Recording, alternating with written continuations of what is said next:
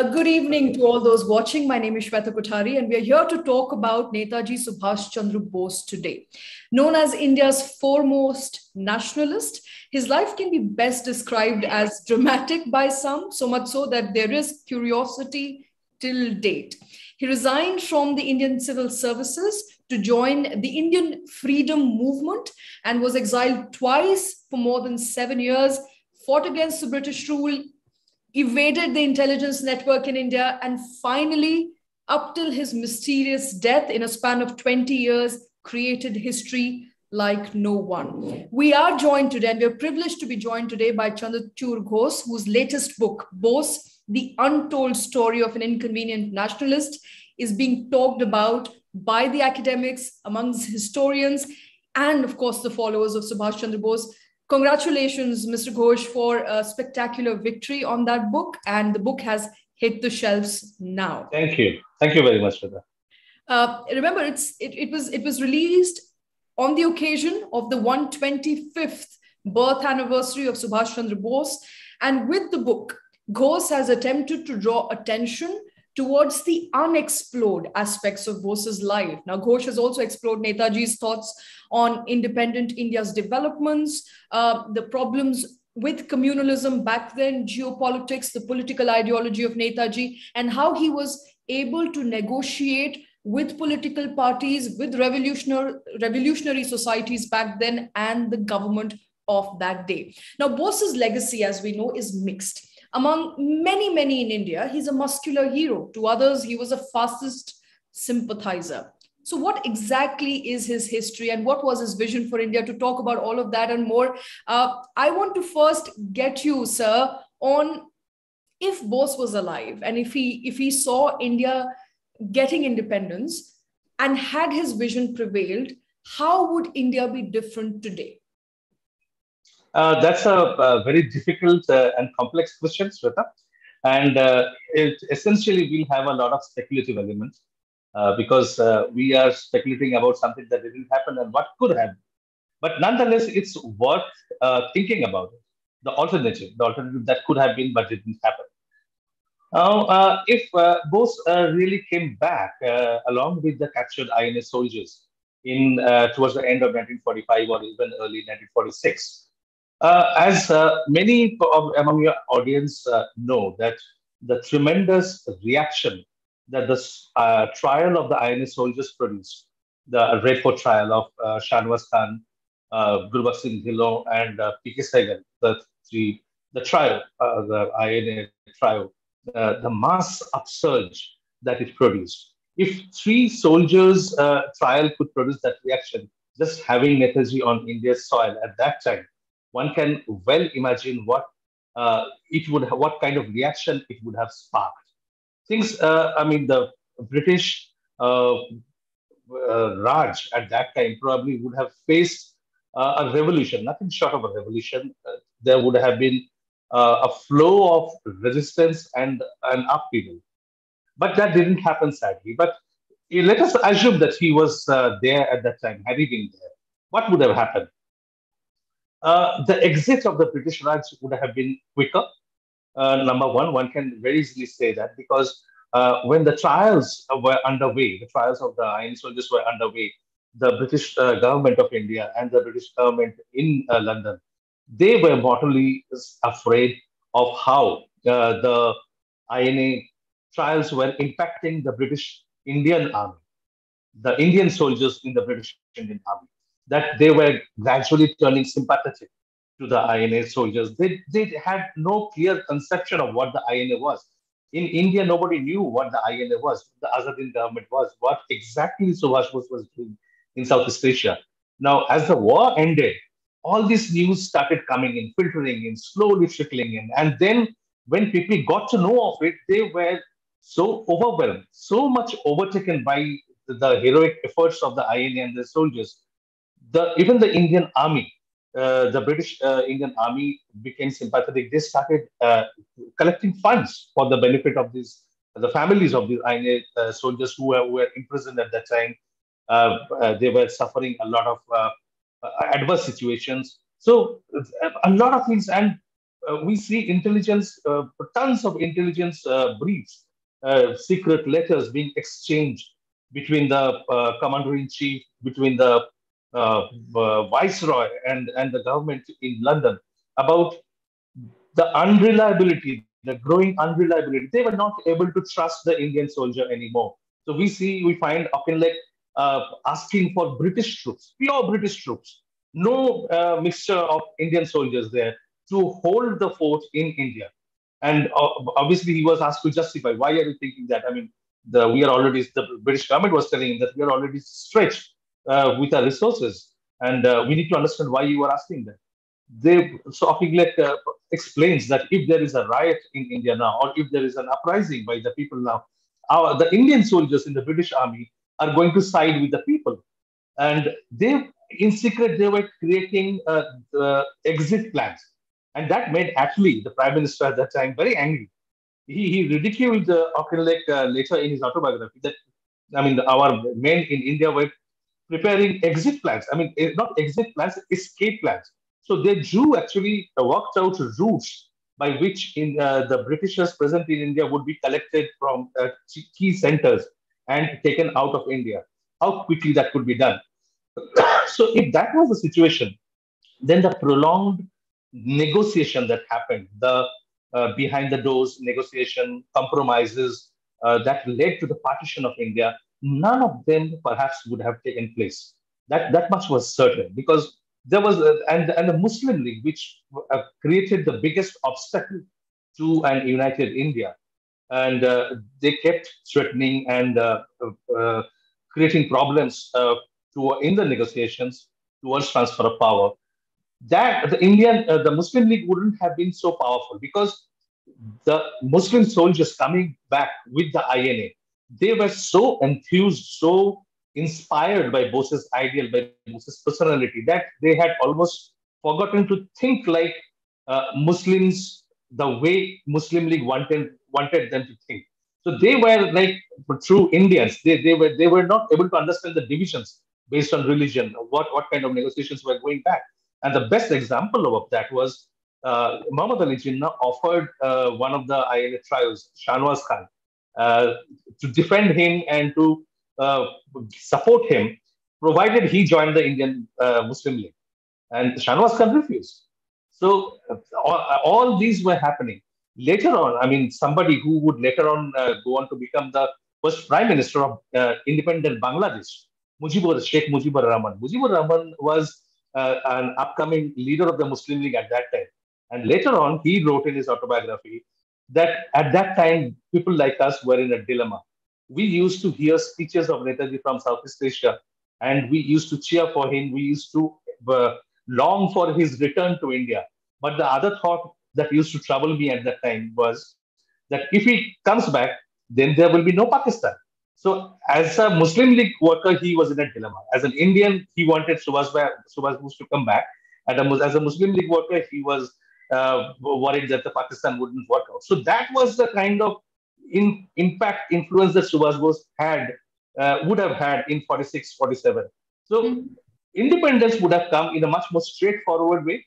The exit of the British Raj would have happened in a much more of a cleaner exit, not the secrecy around and secret clauses, compromises in the transfer of power agreements and all. So a lot more, India would have appeared to be a lot more self-reliant and much more in command of the situation had we come back in 1945-46. Okay. Okay. So, from my understanding of it, from a layman's perspective, it appears that India would have come out more stronger had he been alive at the time of independence. Absolutely. My question to you, sir, in which cases, because we know for a fact that he had differences within the Indian National Congress, he had differences with Mahatma Gandhi. He was emerging out to be a very strong leader. Had he been alive, there would have obviously been a tussle for power. But what kind of political union do you think he envisioned India to be? Would he have been a liberal Democrat or an autocratic extremist? Because to some, he wanted to collect power and he wanted to be at the helm of the power as he was alive. Yeah. So Subhash Bose is best described as the elephant, the proverbial elephant which was to the four blind men. So somebody touched the legs and thought it was a pillar. Somebody touched the trunk, thought it was a rope. It was something else. Someone touched the tail and thought it was a rope. So Subhash Bose appeared different things to different people. So while some were scared that he had turned a fascist, some others were afraid that he was too much of a communist. The communists themselves thought that he was eating into their constituency. And from that position, they opposed Subhash Bose.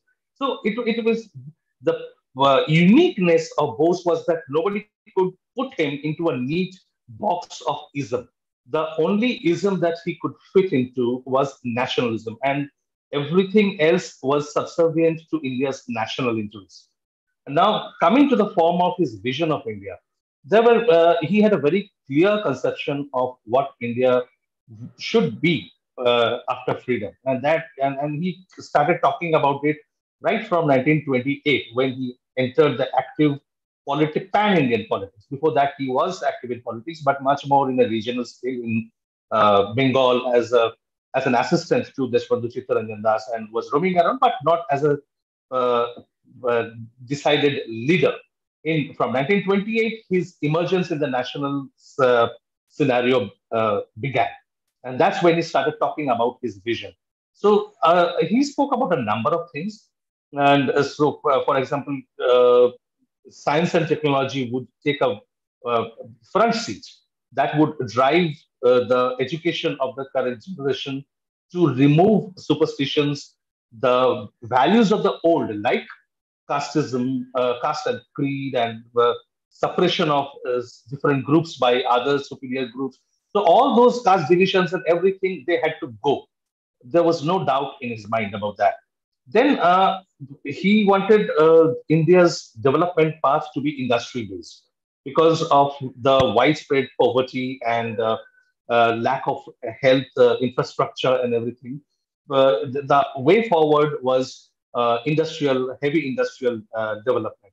And in this, there was actually very little difference in the economic thinking between Jawaharlal Nehru and Subhash Bose. They were pretty close to each other philosophically, political philosophy wise, and economically more so, economic thought wise.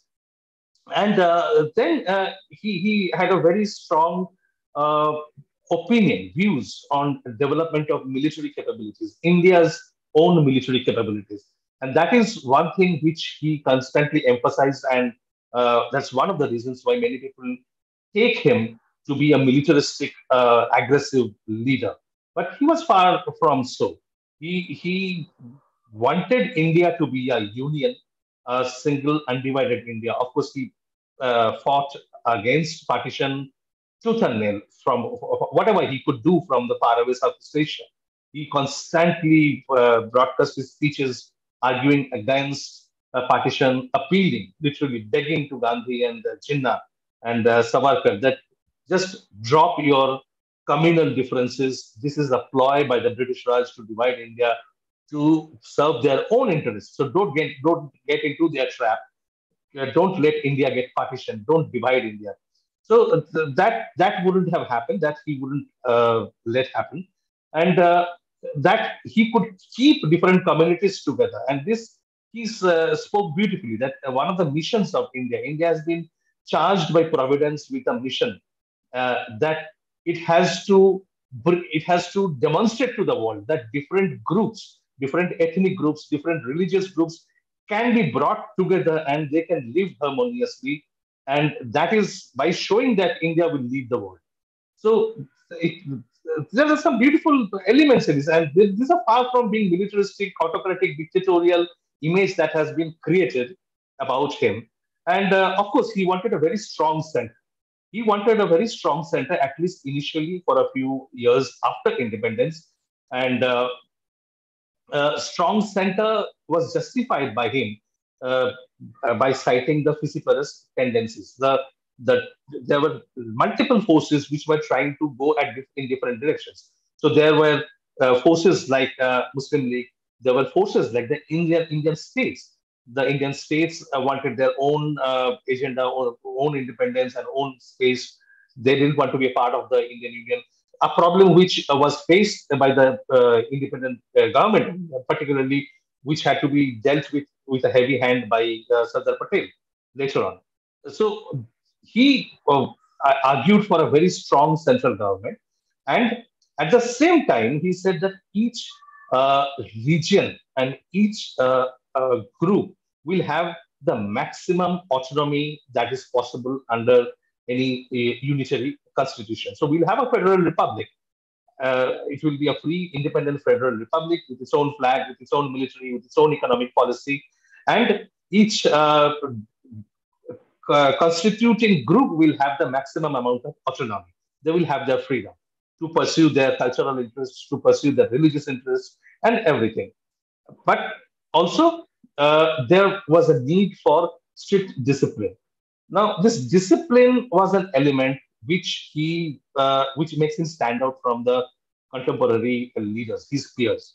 He was a stickler for discipline. We don't see that insistence on discipline amongst any other leaders. Of course, Gandhiji would insist on that the Congress workers at least should uh, give in heart and soul to his plan of satyagraha, becoming a satyagrahi, how to become a satyagrahi. He had a plan, he had a description, and he demanded that Congress workers should stick to that.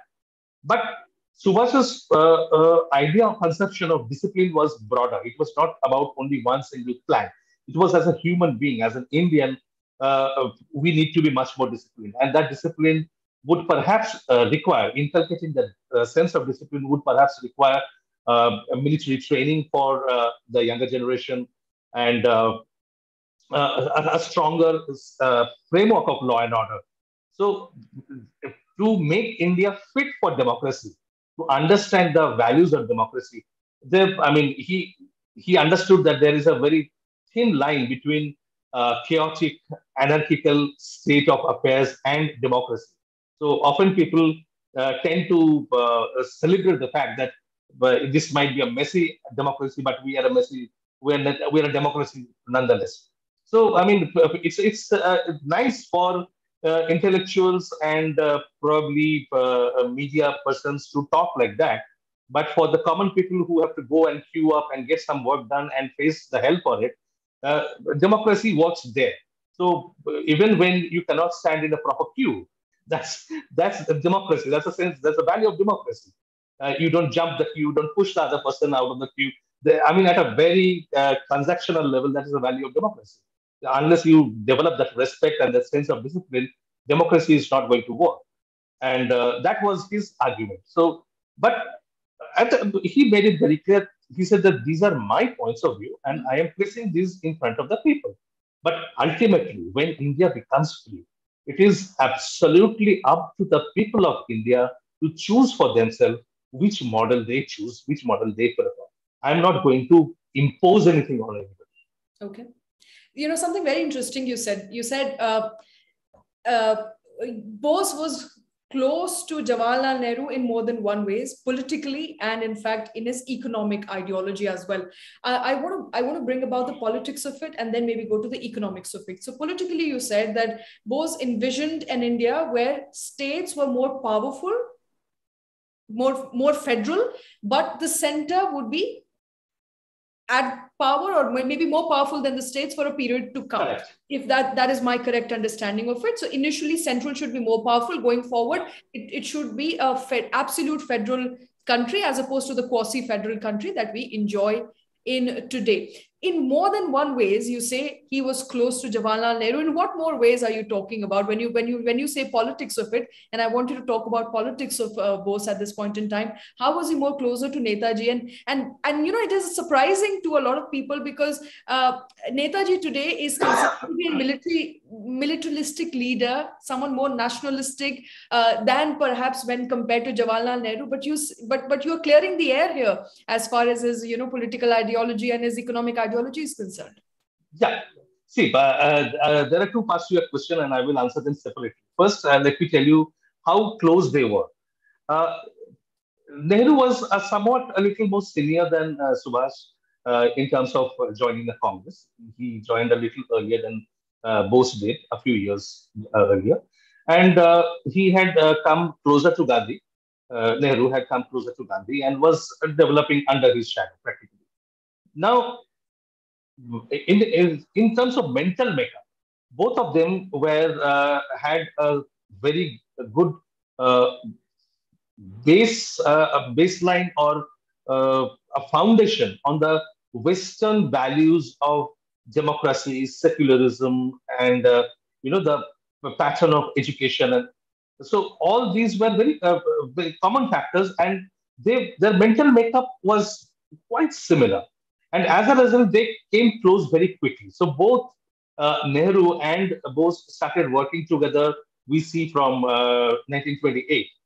So they raised the demand for independence in the Calcutta Congress resolution. They opposed Gandhi when Gandhi goes with the Nehru report's recommendation of dominion status. So Bose stands up and opposes Gandhi. Nehru stands up and opposes Gandhi. Gandhi is livid, and then gradually Nehru gives in. So then, when Subhash goes to exile in Europe, Nehru also reaches there after, as his wife was ill. Bose takes care of Nehru's wife, Kamala Nehru, in Europe, and they spend some time together there. And then the closeness grows. In 1928, they had formed an organization together called Independence of India League. So Bose and Nehru formed. The third person who was at the top leadership of that in IIL at that time was somebody who became the president of India later on, Zakir Hussain.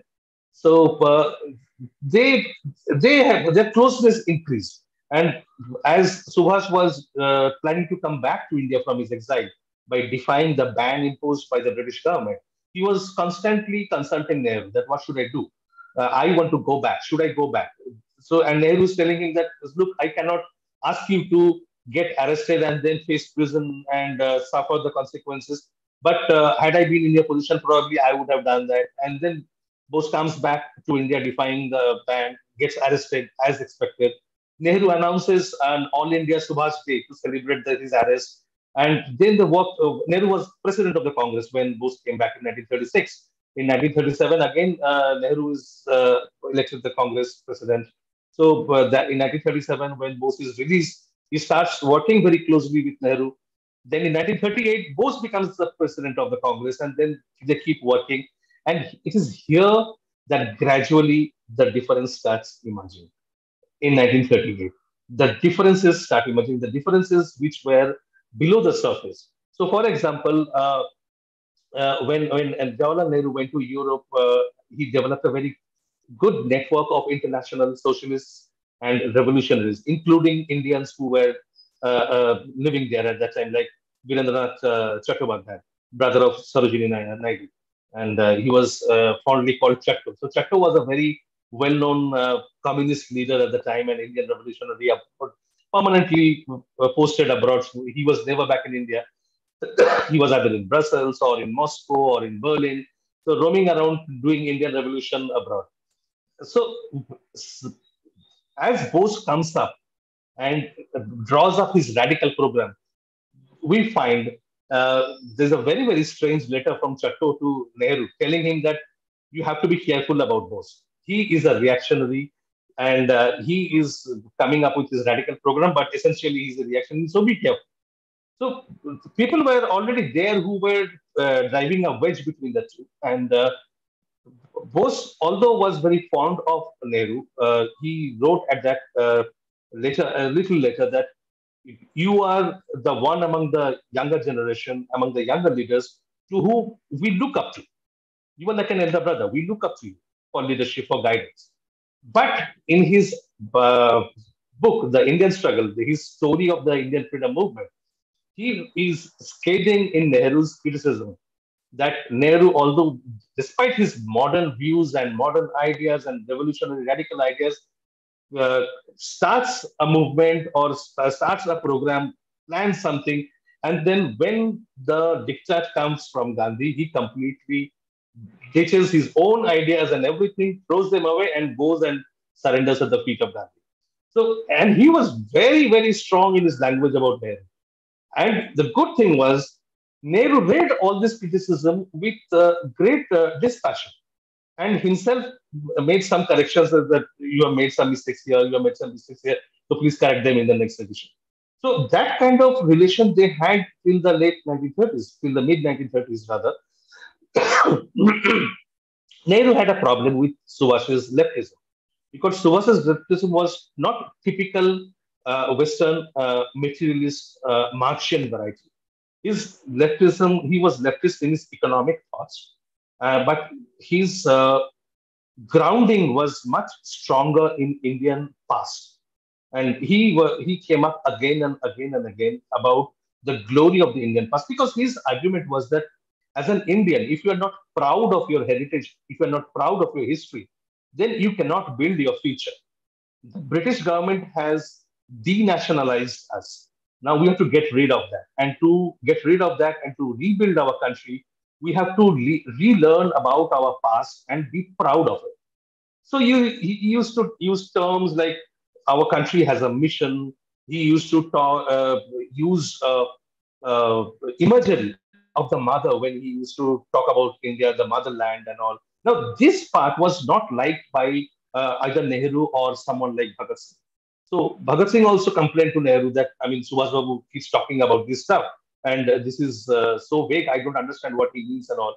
So they were so on the one hand, all of them were talking about socialism, all of them were talking about economic restructuring in socialistic lines and all. But Subhas had a very large component of spiritualism in his thoughts, which were missing in both Bhagat Singh and Jawaharlal Nehru. So these differences came up later on when the fight began, when the conflict began between Bose and Nehru. Then uh, Subhas had he was his own person. Although he would respect and guide Nehru, look for guidance from Nehru at the early phases. Later on, he developed his own program. He had his own thoughts how to do it. He was more involved directly with the revolutionary societies, the secret societies across the country, in Punjab, in Northwest Frontier Province, in Maharashtra, in Uttar Pradesh, in eastern part of Bengal. So he was trying to bring all this together and create a force which at some point of time would start a revolution. And that's why he would criticize the revolutionaries for their their actions, which were called actions at the time. So killing one district magistrate or bombing one train. He said that nobody has created a revolution with one and a half revolvers and half a bomb. So if you think that you will uproot the British Raj just by throwing a bomb at somebody, you are mistaken. Preserve your energy, think through, organize yourself, and prepare for a large scale mass action, not individual acts. So, with that aim, he started building up a volunteer corps. And one of the organizations that represented this volunteer corps was named Bengal Volunteers. And this actually scared the British administrators in Bengal and in other provinces. They were absolutely uh, petrified of these volunteer corps. That what is this Suva's plan? What are they doing? What are their aims? And they were constantly the spies were following, tailing them, their leaders. So there were differences like this. And when Subhas finally ran into a conflict on the economic program with Gandhi, as a president of the Congress, he proposed a heavy industrial reconstruction program and set up the planning committee, the National Planning Committee, the precursor of the Planning Commission in Free India, and made Nehru the chairperson of the planning committee. So the Gandhians were not happy about it. They thought that the small scale cottage industry were being neglected or the charkha was being neglected. So Subhas had to assure them that this is not the case. But nonetheless, the Gandhians were never happy. In fact, when Subhas was being elected the president, not selected, he was not elected in 1938. Presidents were always selected at that time. The first election, in fact, took place in 1939. Uh, when he was being selected, Gandhiji wrote to Vallabhbhai Patel that uh, Subhas is not at all trustworthy. But unfortunately, there is nobody else this year who can become the president. So they just tolerated Subhas for 1 year, and then the confrontation broke through, and the Gandhians went against him. In that fight, Nehru tried to remain neutral for some time, but then he was too closely tied up with Gandhiji to break ranks with him and move towards Subhash. So, and very interestingly, much later, towards the end of Nehru's life, uh, there was a journalist called Taya Zinkin. Taya Zinkin was the wife of one of the last Indian civil servants, a top-ranking Indian civil servant, and she was a journalist. She conducted an interview of Nehru and asked him, "Do you think that you let down Subhash?" And Nehru had to admit that I have to admit that I let him down because the choice before me at that time was between Gandhi and Subhash. And for me, Gandhi meant India. And I couldn't have left Gandhi, whatever that meant, whatever were the consequences. Although I agreed with Subhash on more points, but there was no way I was going to side with him. So these are very complex dynamics going on. So more, Uh, more nuanced than perhaps what we see today on social media, what we know coming up, propping up every now and then on social media. The relationship between Netaji and Jawaharlal Nehru was much, much more nuanced than what Much we more nuanced, but much more nuanced, but also towards the end, from 1939 onwards, it became very hardened. They took very, very hardened stance on the both sides, other sides, each other, both sides of the fence, and took didn't look at each other kindly. So we find Subhash writing a 27th page letter to Nehru, completely demolishing his political position during the last 1.5 years. That letter was written in April, probably April 1939. So during the entire presidency, when Jawaharlal Nehru writes a very kind of uh, mushy kind of, not mushy really, but a very vague kind of charges against Subhash. Subhash completely loses his cool and writes a 20-page 7 letter showing the flaws of Nehru's policies and everything. So Nehru doesn't retaliate in that manner, yeah, because at the very beginning he says, "I accept your charges against me, and I'm not going to get into an argument over that." But then he also had his complaints against Subhash, which he also listed down. But as things moved on, there was something which Subhas wrote actually, which was extremely damning. He wrote to his elder brother Sharath, and I would like to read it out. And because this is something that should come out, and as the end piece of the relation, many people are focused only on the enmity between Bose and Nehru, and the Congress historians particularly try to portray that they were very pally and they were very close friends. Particularly historians from Bose's own family who have been attached with the Congress party, they also want to show it like that. But things had hardened, as I said, towards 1939. And let me read this. And this he writes. Subhash is writing in 1939 to his elder brother Sharat. The more I think of Congress politics, the more convinced I feel that in future we should devote more energy and time to fighting the High Command. If power goes into the hands of such mean, vindictive, and unscrupulous persons when Swaraj is won, what will happen to the country?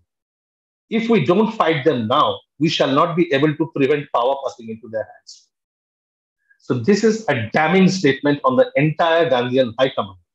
And about I'm Gandhiji's, hearing I'm hearing the word unscrupulous, and I think there is a lot more emphasis on that, on the word unscrupulous people leading the country. Quite surprising, sir, especially when it comes to economics of it, because at some point I read, and you've also written that Bose was one among those who looked at socialism as an alternate to nationalistic policies, and in fact followed Jawaharlal Nehru at a point when he was trying to talk about socialism, when they were all as a bunch unhappy with Gandhi at that point. yeah, so as I said, that the difference was that all of them were socialists in their program, in the economic program. Subhas took the program a few steps ahead of Nehru, when Nehru could take it or talk about it. So once he became the president of Congress, and at that time, the uh, Congress party had come to power in 8 out of 11 provinces. because, resulting from the elections of 1935, the new constitution that was implemented in 1935.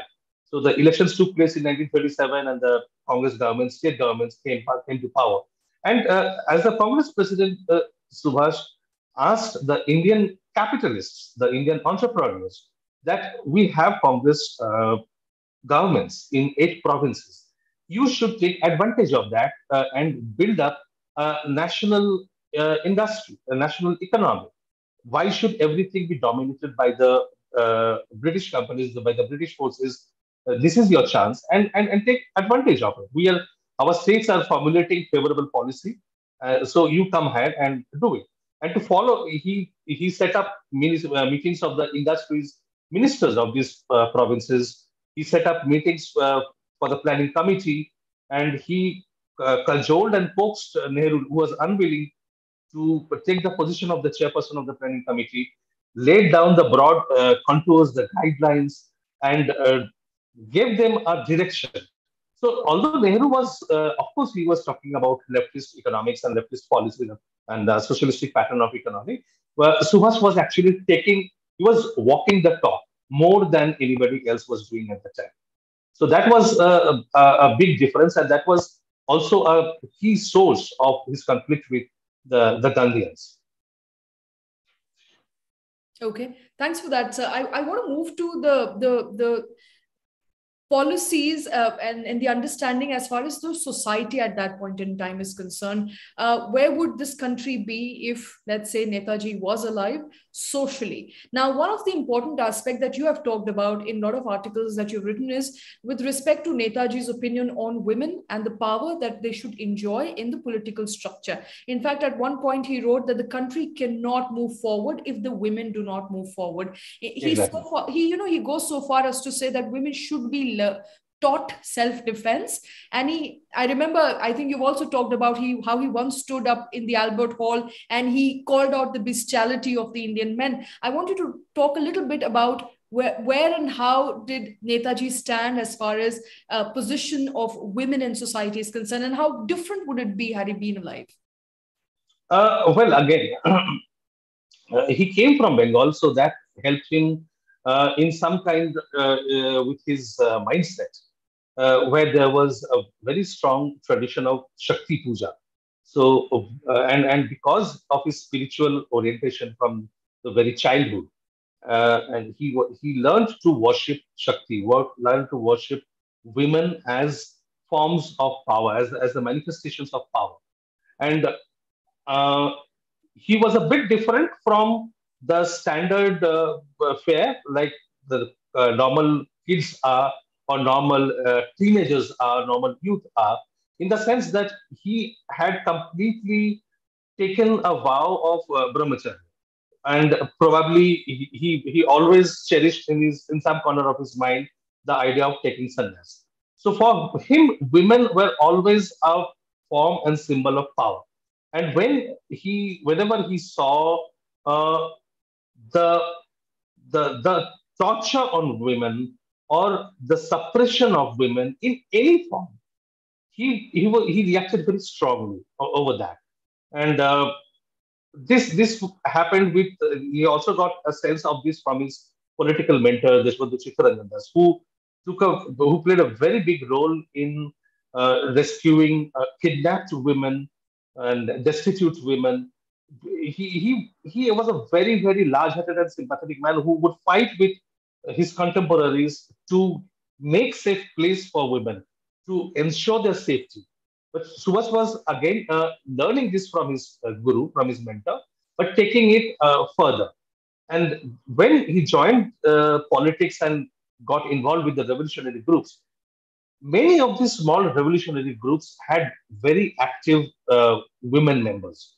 And I have named a few, like there was the daughter of Subhash's childhood teacher in the school, Beni Madam Das, his daughter Bina Das. Uh, she became a revolutionary, and she went and fired at the governor of Bengal in the Calcutta University Convocation Hall, Stanley Jackson. She opened fire, and her speech in her defense is still considered a classic. So Veena Das was younger than him, but Veena Das looked up to Subhas as an elder brother, and Subhas was a source of inspiration for her. Then there were women like Leela Roy, Leela Nag before marriage, who came from Dhaka, the first woman, the student of the Dhaka University, who topped the university and established girls' schools and colleges. She worked shoulder to shoulder with Subhas during the rescue operations in the terrible 1923 North Bengal floods. So women like this were constantly working with Subhas as his colleagues, and he was perfectly okay and happy about that. And he, in fact, wanted more and more women to join the revolutionary movement, to join the Congress. In 1928, the volunteer corps that he sets up to conduct the Calcutta Congress in 1928 December. A large part of it was only women's corps. So they were formed of only women trained in drilling. He wanted them to carry daggers, but the police did not permit. The police refused permission, so they couldn't carry daggers. So, and this idea was finally taken, given its final shape in the form of the Rani of Jhansi regiment. And I mean, the instance which the example which you cited, his speech in the Albert Hall in Calcutta, that was while he was president of Congress in 1938. And this was a meeting where, uh, uh, I mean, it was convened to condemn the torture on women. And Suhas didn't like to faff around. He didn't waffle. He was very plain spoken, and that was another key difference. With I will come to it later, elucidate more. That there was a difference in the language of politics of Subhas Bose and the Gandhian wing. There was a lot of circumlocution and waffling when, if you look at the Gandhian political program and compare it with Subhash. So Subhash stands up and says very clearly that uh, I mean, I have seen very few countries where such a large proportion of men are uh, bestial and lustful, and then you claim yourself to have a spiritual heritage. You should be ashamed of yourself. I mean, why should women have reserved seats? Why do they even need to have reserved seats in public transport? If you are civilized enough, women don't need reserved seats. And he said, I don't advocate flogging. I don't support flogging. But in this case, in case of harassing women, torturing women, ill teasing, I am perfectly all right with any person who does that being publicly flogged, and besides other punishment. And then he makes this case of women have to learn self-defense. They need to be able to defend themselves and not be shy in their public life, not as if they are getting tangled in their feet in their dress and not able to look eye to eye with any person that they're talking about. So he had a very, very modern outlook. It was partly out of his spiritual upbringing, partly out of his very liberal upbringing in his family, where women played a very dominant role. And there, we don't find, I mean, I have given the comparison, the contrast with the Gandhian emphasis on purity of women, that if Yes. women are pure, then I nobody can want to torture bring, them. yeah, and that's where it gets more interesting. I was reading about that, and that was surprising to me as a young person. Uh, Gandhi talks about purity of women, and you write yourself that he says if a woman is pure, no evil eye will be able to hold her or confine her. But Right. at the same time, you have a contrast here of Bose who says purity is not enough. You need to know how to defend yourself, and that's a stark irony, sir. And to a young woman who's reading about it now, I did not even know that such were the opinions held of women back then. Exactly, and that is uh, what Gandhiji actually wrote, that women find it much easier to die than men, and if by purity she cannot cast off the evil eyes, then she should rather die. I mean, she should rather die before something bad is done to her. So that's a very medieval. I won't even say medieval. Probably that's a prehistoric and amazing sort of view. And he went on to write about modern women, that they paint themselves and probably they want half a dozen Romeos around her and all, and a group of women from Calcutta found it very, very objectionable, and they wrote a very strongly worded letter to him, saying that, I mean, we are shocked to hear something from you, uh, you who depend routinely in your political activities, in your other activities, depending on women, and you look at them with such contemptuous views. So, and the you again, as I said, circumlocution and never being to the point was a uniqueness of Gandhian language. So he could easily, very easily shift his position whenever charged or cornered about something. So he would always keep the escape route open and say that, no, I didn't mean that. What I said is this, and then go on to waffle about that. So uh, that that's again what makes Subhash very endearing to the current generation, to the younger generation, that they like plain speaking, that they like to the point, unpretentious talk, and speak your mind.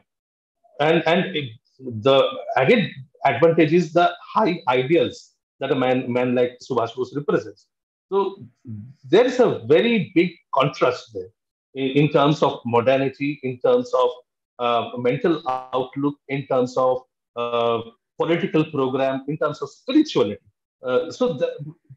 Suhas and Gandhiji, or despite Subhas's respect for him as an individual, there probably couldn't have been two more different persons than they were, Subhas and Gandhi. Nehru fell somewhere in between, and Nehru chose to be with Gandhi. That was the tragedy of India, in my opinion.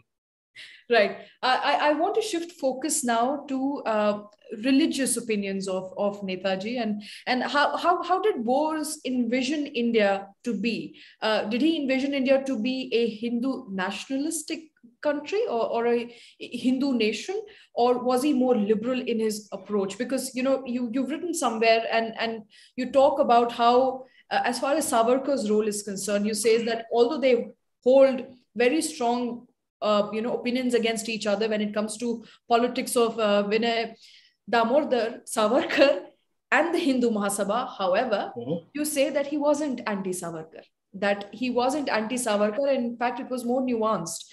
Can you elaborate on that, please? Yeah. Let me clarify on the point of Savarkar. I didn't say that he was not anti-Savarkar. He was completely against the political program of Savarkar, and he criticized Savarkar's political program in very strong language. But at the same time, he saw Savarkar in totality, in a very holistic manner.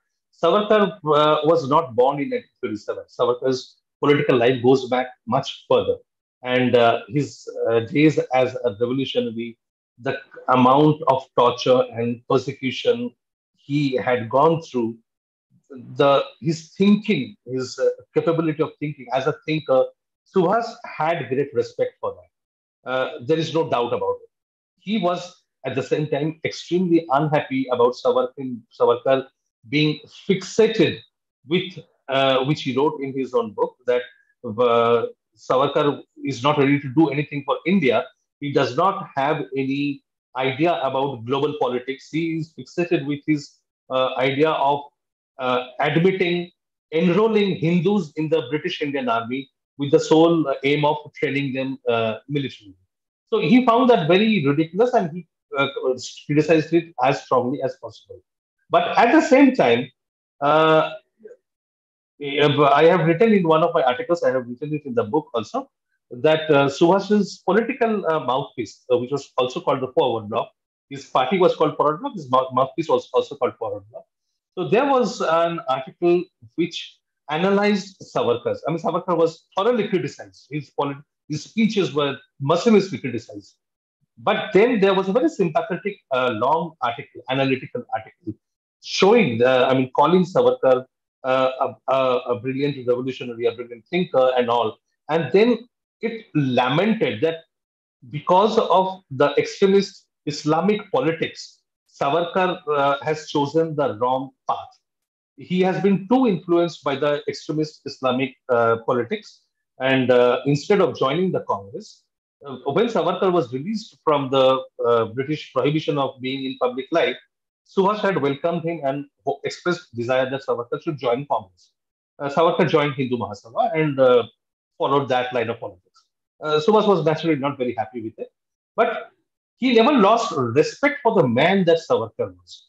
So there were differences, and he went and met Savarkar in 1940 to bring him back into the mainstream, to make him a part of the resistance that he was trying to build up against the British Raj, the final push that he was planning in 1940, that bring together all revolutionary societies, bring together all non-Gandhian, non-Congress political groups, and then at a single point of time start a mass uprising across the country, satyagraha or a civil disobedience, call give whatever name you want. So he wanted Savarkar to be a part of it, and he was extremely disappointed that Savarkar refused to understand his point of view. Savarkar refused to understand his point of view, and Suhas failed to understand Savarkar's politics. So he criticized Savarkar. But at the same time, he had great respect for Savarkar as an individual, as a political worker, and as a thinker. Savarkar returned the same feelings. Savarkar never criticized Suhas he criticized Suhas's politics. Of course, he did. But when Suhas left India and Savarkar wished him the best, he said that as a son of Mother India, let him be strong enough to achieve the goal he has set out for. And henceforward, even till the end of his life, Savarkar always mentioned Subhash Bose as one of the factors that catalyzed the exit of the British Raj, which Savarkar did not give that credit to anybody else in the Congress. He always specified and singled out Subhash Bose. So that is what I have highlighted, that Yeah. they were politically very different, but again, it was very nuanced. Okay. So just to come back to that. So what I mentioned is that you say the Bose wasn't anti-Savarkar. He wasn't anti-Savarkar is what you continue to maintain.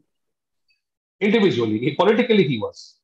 Okay. So politically, they had different point of views, but Absolutely. as far as individuals is concerned, they had huge respect for each other and their work. Yeah, there was no meeting ground, politically speaking.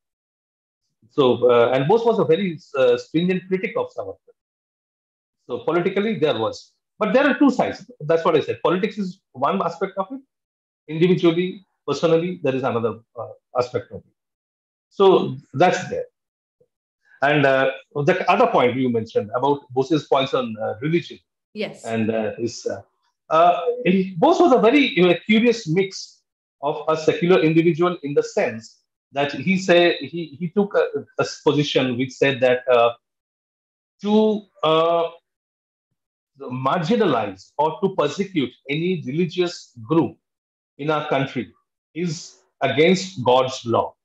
So every religious community should have complete freedom to follow their own path. And at the same time, he advocated that the cultural intimacy, the different religious groups should try to know more about each other. He was worried. What worried him was that religious exclusivity.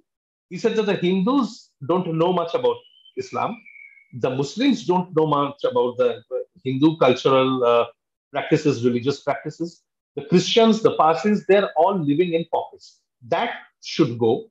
Each group should try to know each other far better, so that even when there are conflicts, when there are disagreements, they can be settled amicably.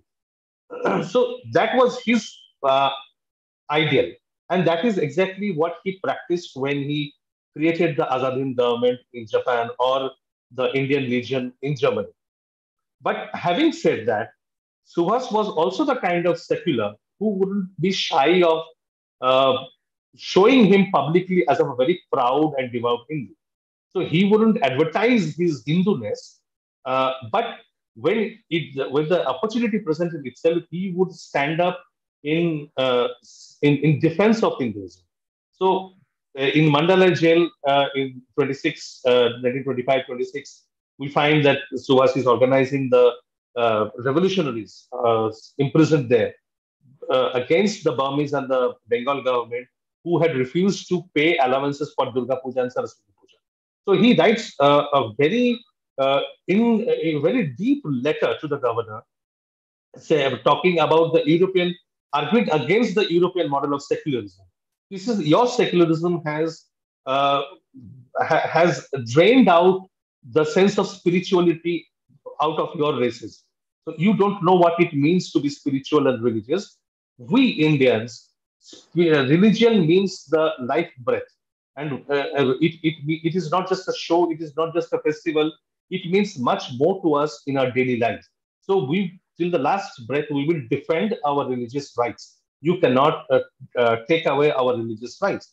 And the same thing again happens later in 1929, 1930, when he organizes Durga Puja in the Alipur jail in Kolkata. The government doesn't give him permission, doesn't give allow funds, and he goes onto a hunger strike, and finally he does the puja. So whenever public, and then another instance I would give where he had a conflict with Rabindranath Tagore. Rabindranath Tagore was from the Brahmo community, and in one of the Brahmo hostels in Kolkata college, it was called the City College, which was a Brahmo institution. The Hindu students in the hostel who were numerically superior, they wanted to do Saraswati Puja, and the hostel authorities and the college authorities prohibited them from doing so. So, what stood by the students? They said that the students should have the religious liberty to follow their own religion. Why should they be prohibited from doing their own festival? So he took a public stance. He allowed freedom for all religious groups, and for him, the the nation building was so far more important that these issues were at the background.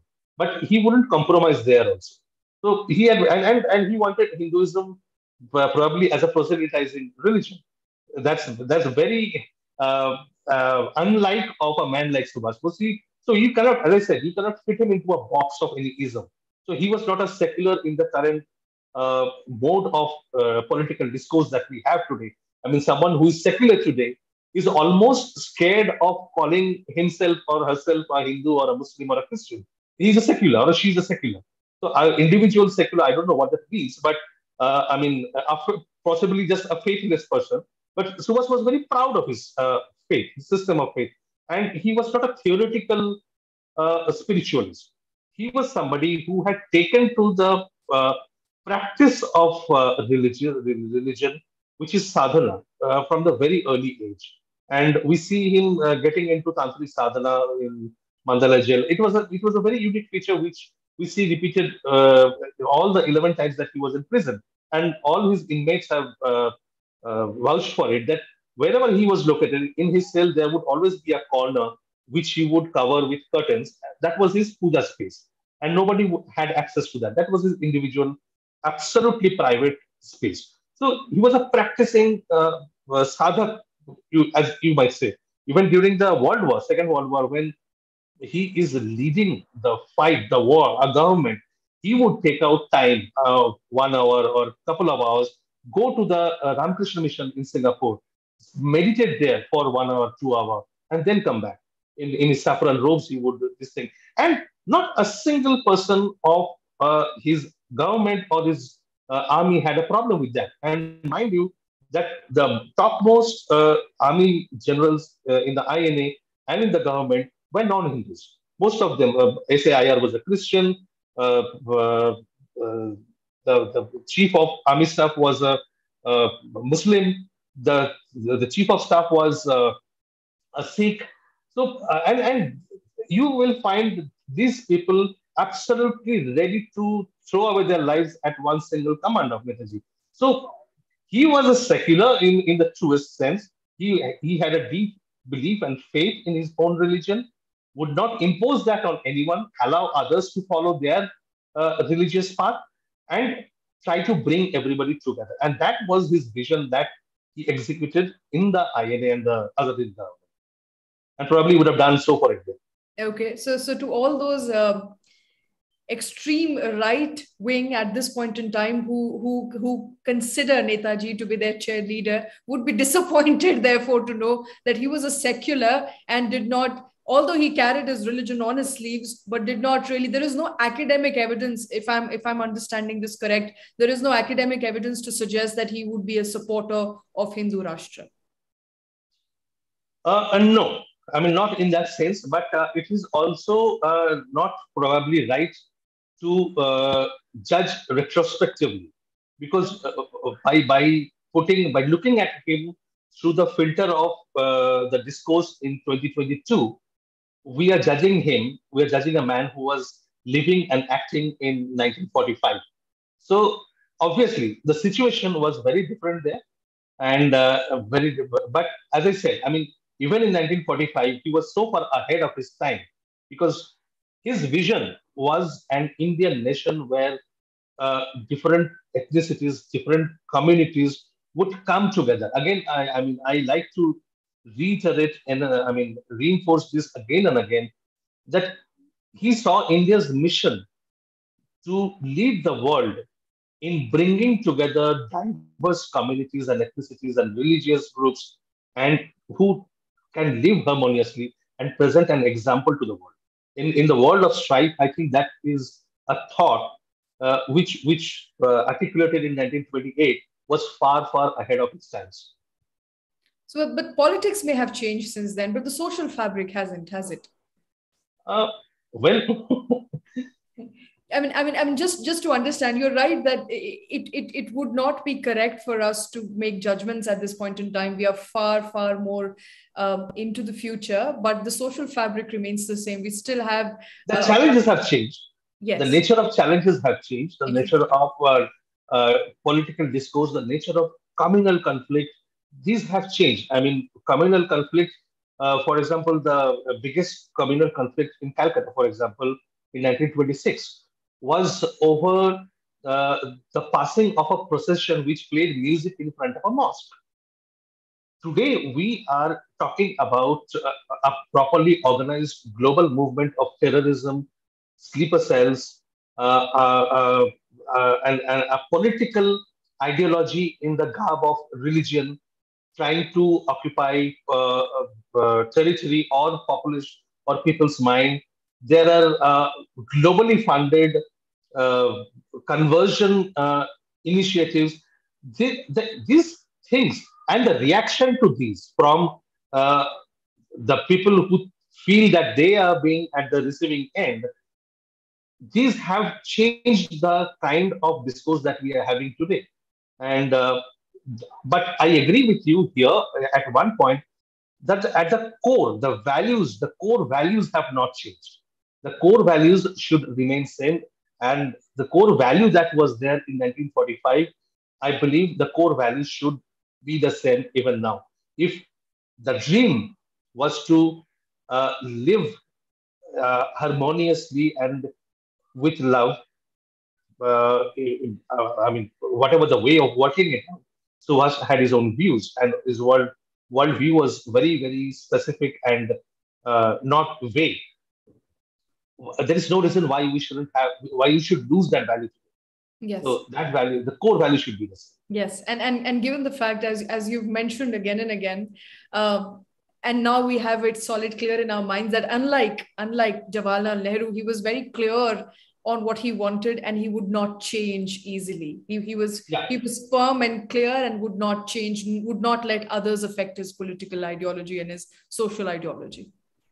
Right. he was ready to learn, but he was always very wary of the fact. And in his broadcast from Germany and Japan, one thing was a permanent feature, that he was warning the Indians all the time to his listeners that don't let uh, Jawaharlal Nehru and Mahatma Gandhi enter into a compromise with the British government, because they begin a campaign in a very nice way. Particularly Mahatma Gandhi begins in a brilliant fashion, takes it up to the peak of it, and then somehow loses nerve and looks for compromise. So don't let them compromise. Okay. Okay. Now that you mentioned Japan and Germany, what do you make of his collaboration with the fascists and the Nazis?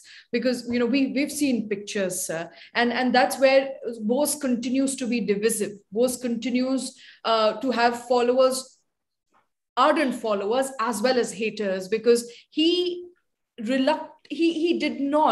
reluctant to criticize the worst excesses on Jews, the German anti-Semitism. He did not at any point of time come out and openly say, no, I do not support them. So what do you make of the collaboration with the Nazis in Germany and the fascists in Japan? Well, one thing we have to understand is that we should remember when we are discussing and debating this issue in 2022 is that Subhash Bose was not an administrator of a Facebook page or a YouTube channel. So he was not pontificating. He was not in charge of pontificating or moralizing. He was a leader of a national movement whose sole objective at that time was to win freedom for India. And for that, it meant working in whatever way that served India's interest and nothing else, nothing more, nothing less. So, in his speech as a Congress president in 1938, he made one simple point which evaded the attention of many leaders at that time. Some very shrewd and attentive leaders like Kripalani noted it, but the meaning became very clear to the other leaders later on, where he said that it is none of our business what is happening inside other countries. Our objective is solely to win freedom for India. What any country is doing within its own boundaries is its own problem, and we are in no position to interfere there. So that was his stated position, and he clarified it in 1939, saying that India should think of her interests first. And when I say that Subhash Bose was far ahead of his time, it's not an exaggeration, because this statement that India should think of her interests first re-emerged as the election campaign in 2013, when Prime Minister, late to be Prime Minister Modi and then Chief Minister came up with the slogan India First. So that slogan, which was relevant in 1939 and which people failed to understand, was relevant in 2013 also. So I mean, in terms of his views towards Germany, I will very quickly read up a letter, a couple of lines from a letter he wrote to the head of the German Academy in 1934 to someone called Theophilder. Now, Franz Theophilder, he writes, I regret that I have to return to India with the conviction that the new nationalism of Germany is not only narrow and selfish, but arrogant. Apart from this new racial philosophy and selfish nationalism, there is another factor which affects us even more. Germany, in her desire to curry favor of Great Britain, finds it convenient to attack India and the Indian people. I am still prepared to work for an understanding between Germany and India. This understanding must be consistent with our national self respect. So, this letter was actually the culmination of Subhash's stay in Europe, largely in and around Vienna and Berlin, Czechoslovakia. So there he got attracted by the quasi military movements and the forces. And what attracted him was a sense of self-respect, a sense of nationhood, and the sense of discipline. So, and he thought these qualities were very, very desirable and had to be brought into the Indian public, into their consciousness. So he tried to work out with those organizations in a way that the values could be transferred in some ways to the political discourse in India. There were other things that he was interested in, like municipal governance and all. I'm not going into that now. But what he did in a major way was that he stood by the Indian students and guided them in Rome, in Berlin, in Czechoslovakia, wherever he found them persecuted because of the skin color, because of their being Indians. He represented them to the respective governments, wrote petitions for them, wrote news in the newspaper articles and letters, and condemned the government policies. So he was very, very vocal about it. It was not that he was having some sort of uh, hide and seek over this thing. He was not trying to present himself as a good man to them. He was, if he thought, as I said, that he was known for his plain speaking. So if he thought it was bad, he made it very, very clear publicly that I am not happy with what you are doing and your laws need to change. your attitude towards Indians need to be changed. As far as Jews are concerned, he had great respect for the Jews as a race, and his sensitivity. There are not many documents available about on this, and the story of his attitude and mentality towards the Jews comes from a Jewish professor herself, a Jewish professor who was living in Berlin at that time, and happened to chance upon him and was so mesmerized by Suvash, she and her husband, and Suvash advised them to leave Berlin and move over to the US. So they went and settled in the US. Many years later, she wrote a book which of her recollections of Suvash, and one has to read that book to actually feel how humane and sensitive as a person Suvash was. And they had obviously they had arguments, and they challenged to us that you are trying to get help from the German government, but they are monsters and they are persecuting the Jews and torturing everywhere. So I said, of course, I know that, and I don't support it. But what can I do? Am I going to lecture them what they should and what they should not do in their country? Why would they listen to me? And is that my priority right now when the British are doing the same thing, exactly the same thing that the Germans are doing to you? The British are doing the exact same thing to my millions of countrymen. So I have to rectify that thing first. There lies my responsibility. And once that is done, then I can think of world problems like this. But this is not my place. This is not my job. This is not my time to talk about it or create a campaign about it. So it was all very well with Gandhiji or Jawaharlal Nehru or even Rabindranath Tagore to criticize and be critical, remain critical, and take a side against the Germans because their worldviews or their political views were different. So was planning something different. So he was working like a true global diplomat. I mean, if you look at all the Western liberal democracies today, particularly, the countries which are the source of these kind of criticisms, which claim to be the flag bearers of democracy and liberal humanitarian values. And they are the ones who have given rise to the jihadists, to the mujahideens, where we find UK supporting Saudi Arabia to be a member of the UN Human Rights Council. So, I mean, why would they do that? They would do that only because it serves their self-interest. And self-interest, national interest, is the sole guiding principle of global politics, of geopolitics. And that is exactly what Subhash Bose was doing. He was not moralizing. And even when he was there in Germany, when he went to Germany, first thing, let me make another point clear that when Subhash left India in 1941, he had no plans to go to Germany or Italy. He had been preparing his escape plan for the last 1 year, and all the routes that were being considered, all his revolutionary secret network that had been mobilized, everybody was working to create an escape plan to Soviet Russia. When Subhas reached Kabul in January or February 1941, it was then that the Soviet government told him that he couldn't go to Moscow or Moscow wouldn't take him in. At that moment, Subhas had two options. Either he should go to another country or he should come back to Kolkata.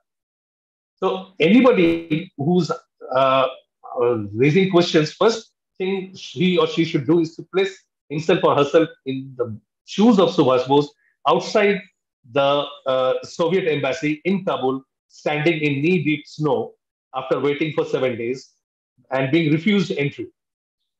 So that's when they approached the German and the Italians, and they were ready to take Subhash in, and he went along with them. And even when he reached Germany and Italy, in Germany, he never gave his allegiance to Hitler's plans or activities.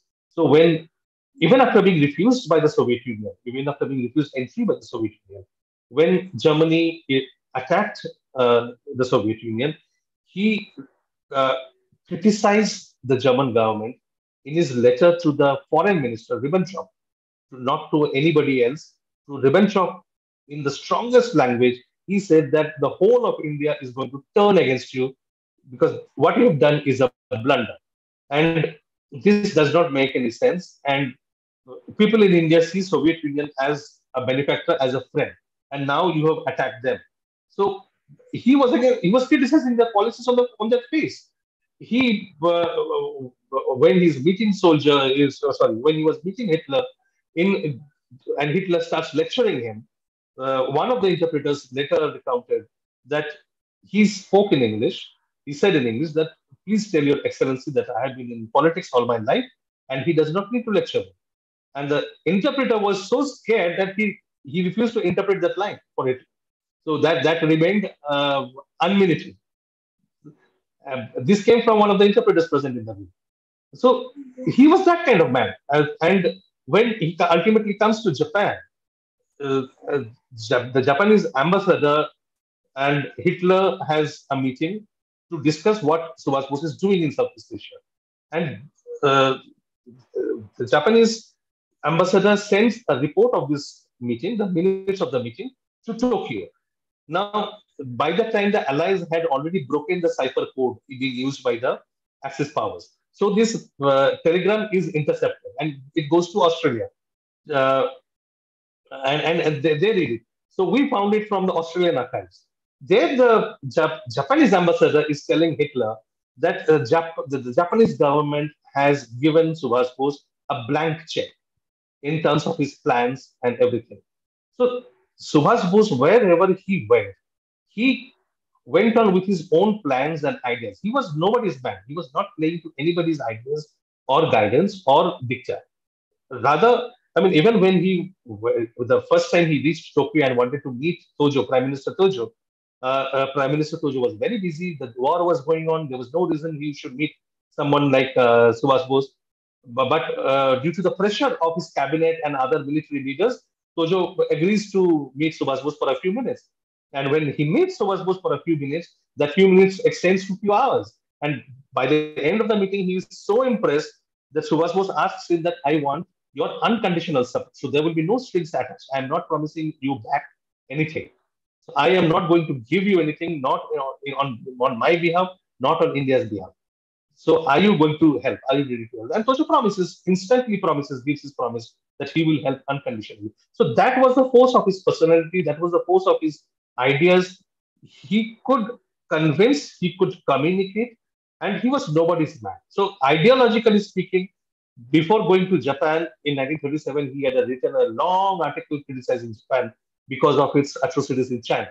So ideologically, he was with none of those Axis powers, but those Axis powers were helping him in his struggle to free India. So obviously, he was not going to pretend that he didn't need them and he was not thankful for their help. Of course, he was grateful for their help. Nobody else was helping India at that time, and the Japanese and the Axis powers were doing them every bit. The German government didn't expect anything in return, but they were pouring money, they were investing in manpower. They and funny thing is, the German Foreign Office set up, which was helping Subhash, bulk of them were anti-Hitler resistance force people. Uh, but the German Foreign Ministry were funding them. So why would they do that? I mean, there was no obvious return from Subhash. He was not talking about fascism. He was not singing pants for Hitler or Mussolini or Tojo. Of course, he was thanking them uh, wherever he could because of the help, and he should have, and anybody should have. But Right. that's global policy. That's geopolitics. Okay, very interestingly, as you pointed out, he was nobody's man. So, although he was visiting all these countries out of necessity and he was impressing them with his caliber, his ability to change discourse, but at the same time, he was not supporting any of these fascist or the Nazi regimes. But coming to the end of it, and we've already overshot our time, but I want to end with one fundamental question about Netaji on everybody's mind, and that is with regards to his death. Death remains mystery. What have you discovered through your book and through your the archives that you've dug into for the research of this book? What exactly happened? Well, the question what happened to Netaji was probably the biggest India's modern India's biggest political mystery. And I mean, standing today, I can confidently say that we have an answer to the question. And with enough strong evidence, all sorts of evidence, eyewitness accounts, documentary evidence, forensic evidence, we have uh, proved that he came back to India in the early 1950s and lived here till the last moment, till the moment of his death in 1985, 16th September. That was the end of him.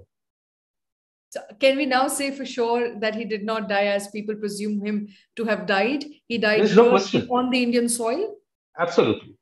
And can you please, just as a curious listener here, what sort of evidence do we have to suggest that?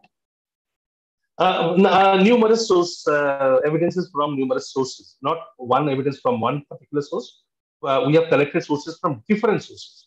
Evidences from coming from his extensive revolutionary network, which he had before he left India.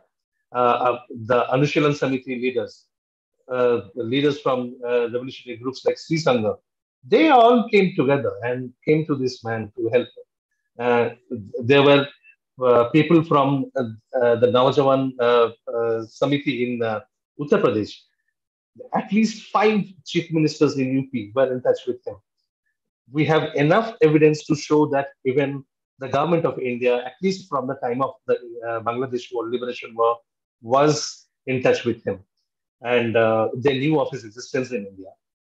Even the current government knows, although they will not never speak about it. And we had his handwriting examined through an independent expert, a top handwriting expert in the US, who had no idea who Subhash Bose was and who this person. We set two sets of handwriting samples of this man called Gumnami Baba or Bhagwanji, who lived in Uttar Pradesh his last days, last years, and of Netaji. So without knowing, having background, he examined the uh, uh, handwritings. He follows the FBI methodology and gave a detailed report showing that the handwritings match. To corroborate that finding, we independently got the handwriting samples tested by a top handwriting expert in India and without giving him the background. He also came to the same conclusion. Then the biggest obstacle was that the DNA was not matching. The DNA extracted from the teeth of Gumnami Baba was not matching with Netaji's family members. So obviously that was the biggest obstacle because if DNA doesn't match, then the two persons cannot be same. There is no question. So we looked deeper into it, and then we realized how very nicely a fraud was carried out, a forensic fraud was carried out in government labs. Very, very smoothly and subtly. So in one lab in Hyderabad, they tested two teeth, took out pulp, and then they said that there is not enough DNA available. And the results are incomplete. And when we took their test results to independent experts across the world and in India, top genetics experts, they looked at the results and said that, of course, the test results are not complete, but there is more matching here than non-matching. So if we have to take a call here, there is a match here rather than a non-match. So you can't call it inconclusive. It's a subjective call, whether you call it conclusive or not. Mm-hmm. That being so, there was another set of DNA tests carried out by the Central Forensic Science Laboratory in Kolkata. Now, there's something splendid happened there. They gave a very categorical response that the DNA tests, the DNA samples, not inconclusive as the other lab did, but this lab said the DNA results have not matched at all. So what we did, we said, please give us the basic document on the basis of which you have reached the conclusion. That's called an electropherogram. So the DNA sample is put in a machine. The machine reads the genetic sequence, the gene sequence, and prints it out in a chart, in the form of a chart. And the genetic experts will look at the chart and then they compare and match whether, then they come to the conclusion. It's like a blood test report. So, or an ECG report or an MRI report. You go to a doctor, you give them the report, they look at your report and they give their opinion. So we said, where is that report? That report is missing. That report they won't give out. So that is clear they are hiding something. But most astonishing part most astonishing part, which beats all science, is that even before the test began in this lab, it was published in Calcutta's leading Bengali daily. The results were published even before the tests began. 6 months before the results were out, it was already published. The findings were already published. So, I mean, you call, say, somebody like a Lal Prasad guy to your home. He comes to collect your blood sample, and he comes along with your blood test report. It's something like that. So, without testing, when even the tests have not been started, the results are out and printed in the newspaper. Okay. So, so either they have to be, I mean, they have some kind of time machine, or they have some kind of supernatural power by which they can look into the future and then come back and write the report. So nothing explains this. So this we expose this forensic fraud. So the handwriting matches, the DNA is more of a match than a non-match. Okay. So But all these kinds. Then how are you attributing the day of the death? Because you were very precise. You said he died in a certain April of 1960. Because there are eyewitnesses, his followers who were there, the local followers. There were at least 13 to 15 people who were there, who have testified uh, in front of commissions and inquiry commissions and all. And based on their testimonies, that's the date we have got. And before us, in 1985 itself, the uh, local media carried on their own investigations and published their stories, their conclusions. I will just take 1 minute to tell you a fascinating coincidence. This is called irony of fate. When Subhash was forced to leave India, in the Indian media circle, who are very rabidly anti-Subhash, was the editor of a newspaper called Amrita Bazar Patrika. And his name was Tushar Ghose. And Tushar Ghose made it his business to go after Subhash's life, to make his life miserable, to lampoon him, to criticize him at the drop of a hat for every word he spoke. The same Tushar Ghose was the editor of a newspaper, the newspaper, which ran the longest investigation on the so-called Gumnami Baba. And he saw the results. He commissioned the investigation. He saw the results. He accepted the results. So same Tushar Ghose, 1940 and 1985. So that was another linking factor. Mm-hmm. Mm-hmm. Okay, a couple of questions, sir, before I conclude. So one of the people watching us, so they asked, did Mukherjee Commission accepted the report of DNA test on the teeth of Bhagwanji without seeing the report? Is there any non-verbal evidence of the death of Bhagwanji in 1985? And did Dr. R.P. Mishra say in front of commission that Bhagwanji died in 1985 of September? These are very specific questions. I don't think they're very suitable for this particular session. And those because this session is not on the mystery part or Gumnami and Bhagwanji, I don't think I should get into that. Okay. Maybe another time. Absolutely, sir. Thanks so much. I think it's been a lot of learning for me as from a point of view of a journalist. I think I know something about history of this country, something about one of the greatest men to have lived on the Indian soil. And thanks to you. Thank you for taking time, and thank you for elaborating on those questions. I'm sure your followers and followers of Bose have a lot more knowledge, idea, and understanding of Bose's political philosophy, his economic, philosophies, as well as his socio-political and geographical philosophies during the course when he was alive. And of course, the big mystery that you've unraveled for me, which I'm going to, I think, sleep on, is the fact that as opposed to all that we knew, perhaps Bose did not really die in 1945. And I think that is something of a great mystery. We have captured this entire thing in a book called Conundrum, Subhash Bose's Life After Death. It's co-authored by Anuj Dhar and me. So if you like thrillers and mysteries, this is your book. Absolutely, sir. I think we're all going to sleep on that mystery. Thank you so very much for taking time. My pleasure. Thank you. Thank you for having me on the show. Thank you. Thanks to all the viewers, the audience who tuned in today. Do subscribe to our YouTube channel. We look forward to having you back again. Thank you so much. Thank you, Jai Hind. Thank you, sir. Jai Hind.